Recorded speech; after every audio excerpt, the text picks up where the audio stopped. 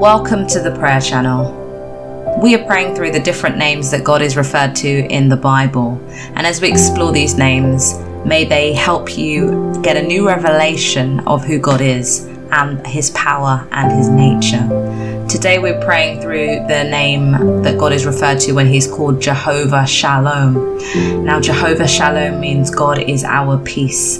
And in Judges 6:24, Gideon builds an altar to the Lord after the Lord says to him, "Peace be unto you, you will not die." And so in response to those words, God is referred to as Jehovah Shalom. Lord, we thank you that you truly are our Jehovah Shalom. Lord, you are the one that gives peace. You truly are a God of peace. And Lord, we look to you for the peace that we need to exist, and the peace that we need to love, and the peace that we need to live effectively. Lord, we need your peace in all circumstances and all situations, Lord. And today we just cry out afresh for your peace, for the peace that you give that surpasses all understanding.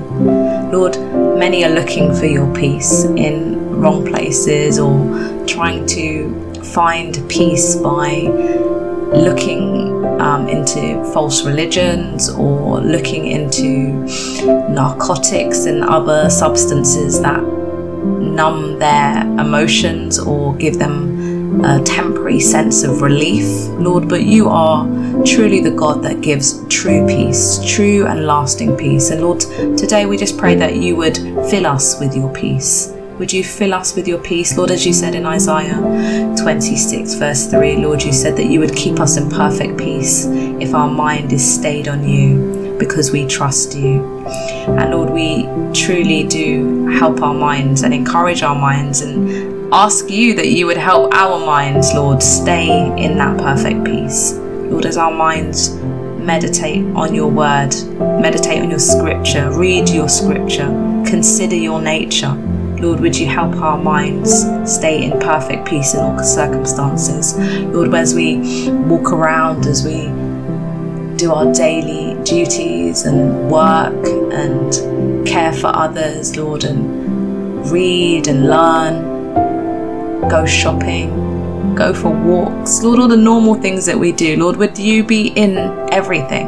Would you be that peace in everything? Lord, in our conversations, in our conduct, Lord, would you just be that banner of peace, Lord? Would we sense your presence at all times? Lord, we're in a world full of conflict and turmoil. We're in a world full of trouble and stress. But Lord, we thank you, Lord, that you sent us our Lord Jesus to die on the cross for our sins, Lord, and to be our atonement, Lord. Lord, to be the atonement that we need, Lord, to be forgiven by you and to enjoy everlasting life with you, Lord God. We just thank you for the peace that that knowledge brings.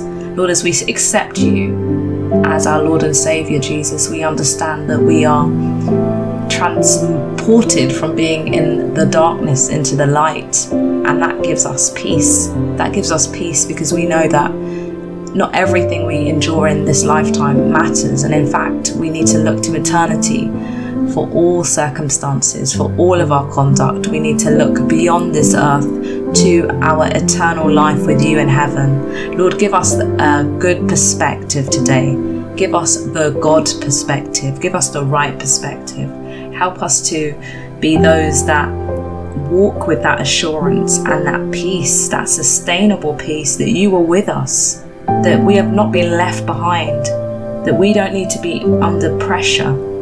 We don't need to be overcome by the news headlines that are talking of all sorts of terrible things every 5 seconds, Lord God. Lord, instead, we put our trust in you, and that's why we have peace. We put our trust in you. Lord, you have outlined all over the Bible, Lord, that you are the God of peace. Lord, you said in Isaiah 9, Lord, when you prophesied the Lord's birth, Lord, and you said that Jesus would come, a child would be born, a son would be given, and a government would be on his shoulder, Lord. And you said that Jesus would be that wonderful counselor, the mighty God, the everlasting Father, the Prince of Peace. Yes, Lord. And the Prince of Peace is the one that came and has given us so much peace. And Lord, as we look at John 14:27, again, as Jesus left, it wasn't a temporary peace that he only had when he lived here and he walked on the earth here. Instead, no, he left us with that peace. And it says in John 14:27, peace I leave with you, my peace I give to you, not as the world gives. Let not your heart be troubled, neither let it be afraid. Let not your heart be troubled, neither let it be afraid. Oh Lord, we put down all fear today. We thank you that peace is the opposite of fear. Peace is not fear. Peace speaks of wholeness and harmony with ourselves. It speaks of completion and fulfillment. It is a peace that is far beyond the world's peace. It's peace with God. It's peace with you, Lord God. Oh Lord, we love the peace that you give. Lord, we love the assurance that you give. Thank you for your perfect peace, your perfect shalom. Oh, shalom. Lord, thank you that you are Jehovah Shalom. You are the God of peace. Thank you, Lord, that you said to us, do not be afraid. Do not be afraid. Just as you said to Gideon, do not be afraid. You're not going to die. Lord, we just thank you that you say that to us. Do not be afraid. You're not going to die. You're not going to die because we go to everlasting life with you. Lord, we live on with you and in your presence, Lord. So help us to walk with that assurance and that God perspective, that eternal perspective, that we are in your hands forever. We are in your hands forever, and we don't need to fret, we don't need to worry, we don't need to be overcome. Lord, as we put our minds in the right place, which is where you want it to be, in thinking about you, keeping our minds stayed on you and trusting in you, thank you, Lord, that you are keeping us in perfect peace. And Lord, as we pray about the areas of our lives, Lord, that need to line up with this, to line up with the fact that you are Jehovah Shalom, Lord, would you show us, Lord, how to relinquish all concern, all worry, all anxiety, and invite you to be our Jehovah Shalom. In Jesus' name we pray. Amen.